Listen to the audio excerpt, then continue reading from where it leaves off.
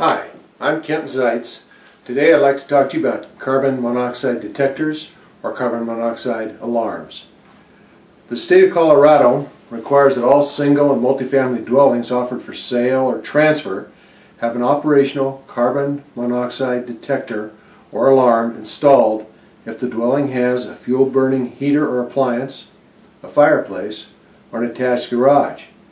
And they also require that these operational carbon monoxide detectors must be installed within 15 feet of each bedroom. My question is, why wouldn't you have a carbon monoxide detector? Carbon monoxide is a deadly, colorless, odorless, poisonous gas. It's undetectable to the human senses, and if you're exposed to low or moderate carbon monoxide quantities, you end up with symptoms similar to the flu. You get a headache, fatigue, shortness of breath, nausea, and dizziness.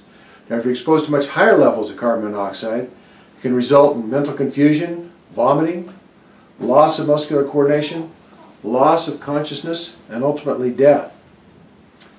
So carbon monoxide comes from incomplete burning of fossil fuels such as gas, coal, wood, propane.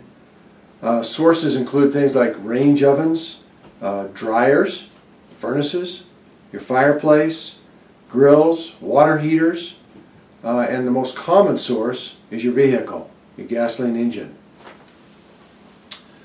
So, let's talk about things you should do to protect yourself from carbon monoxide. One thing, probably because the most common cause of carbon monoxide poisoning is gasoline engine of your car. So never leave your car running in your garage, even if the garage door is open. Never operate a portable generator or other gasoline powered device in an enclosed space. And never use things like portable camping stoves or such, or burn charcoal in an enclosed space. And also never alter the venting or the combustion air supply to your furnace or gas appliance. I'll show you some examples of the venting and things you want to leave open to protect yourself. In this particular house, the builder installed a high and also you'll see a low makeup air duct. This is outside air coming in. The tendency is to want to plug these up with a rag or something when you feel that cold air coming in, but you don't want to do that. This is the makeup air for your gas appliance. Carbon monoxide is slightly lighter than air, and so it mixes with the warm air, the rising air in your home. The best place probably to place a detector for a family would be about 5 feet up on a wall, but they can be placed in many locations. You can go on the ceiling, they can plug into outlets. There's multiple types of carbon monoxide detectors. There's hardwired, which if you do have that, you want to have a battery backup. There's plug-in types, which once again you want to have a battery backup. And of course there's battery-operated carbon monoxide detectors. You should have one on each level of your home. Another thing is, remember that the average lifespan of a carbon monoxide detector is usually only equal to the warranty. The majority of them are only good for 2 years. The button on the carbon monoxide detector alarm lets you know that the alarm is working, but it doesn't necessarily show that the carbon monoxide detector itself is working. This particular detector has a little display in it, and it will tell me when it needs to be replaced. Some of them will go up to 4 years, but I say the average is 2 years, and then you need to replace them. The alarm, which is on these detectors, is strictly, the button is to test the alarm itself. It does not tell you if the carbon monoxide detector is functioning, just detecting the detector itself is working. So you need to read the manufacturer's warranty, see what the lifespan is, and act accordingly. One of the things I'm going to talk about is your hot water heater.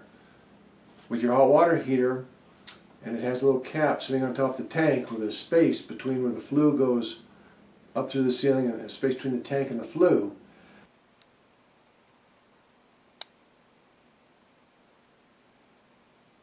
The only thing that takes those exhaust, that carbon monoxide, your flue gases up that flue is the heat in that gas.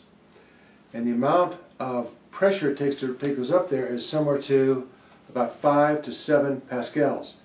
These are 6 sticky notes sitting here on the back of my hand. If you do that and feel the pressure, that is roughly 5 pascals. So it takes very little to reverse that flow. Things that can do that would be wind. Hitting your home can cause the gases to be forced back down the flue and into your house. Another cause would be if you have a lot of fans or large fans, say a kitchen hood fan, can draw that gas down the flue and into your house. The Centers for Disease Control and Prevention estimate that several thousand people go to the hospital emergency rooms every year to be treated for carbon monoxide poisoning. And those are the lucky ones.